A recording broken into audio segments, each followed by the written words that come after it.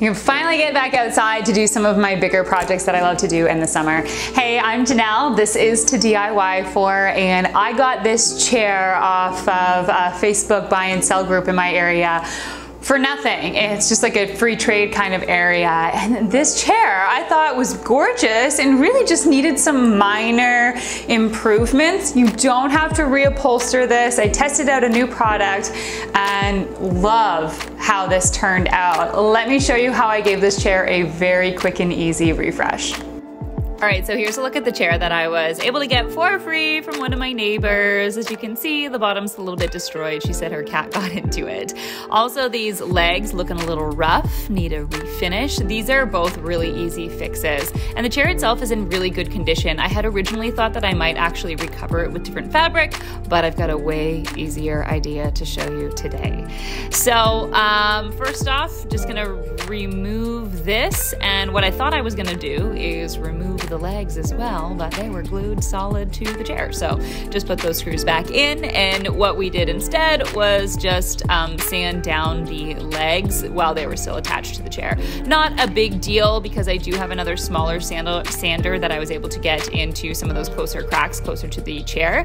So this really made some quick work of any nicks and stuff, brought it down to that beautiful natural wood. And what I thought was, maybe it's a stretch. Maybe if I just clean this really well, it'll look great. So the thing is that on the camera right now, you can't see how kind of dingy and yellowy it looks. So what I did instead was some research, and I found this Fusion Mineral paint. Now this is for fabrics. It works on vinyl. It is a fantastic paint, a little expensive, cost me about $30 for that. I ended up using about a quarter of that container, but honestly, this is cheaper than getting fabric and recovering it, and so easy. I did one coat on this and it looks brand new, got into all of those crevices, and it's just as simple as painting a wall. So I did allow that to dry overnight before I flipped it over and sealed the legs in just with some polyurethane. I love the natural wood tone, so I did 2 coats of polyurethane with some sanding in between. And then the bottom here, just replacing that fabric. This is actually the fabric that you can get at the garden center right now to kind of put down on the ground so the weeds don't come up through your garden beds and things like that. So it's basically the same fabric. It's really inexpensive, and you just staple that into place.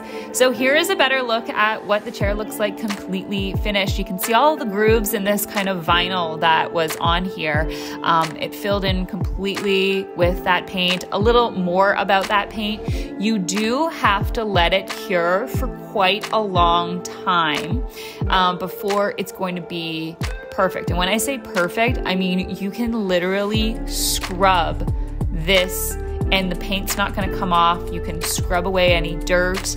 It is incredible. It doesn't crack when you sit on it. I absolutely love this Fusion Mineral paint, and I think it is totally worth the money, and I love how this new chair looks. Let me know what you thought of the DIY, and I'll be back next week with a new one.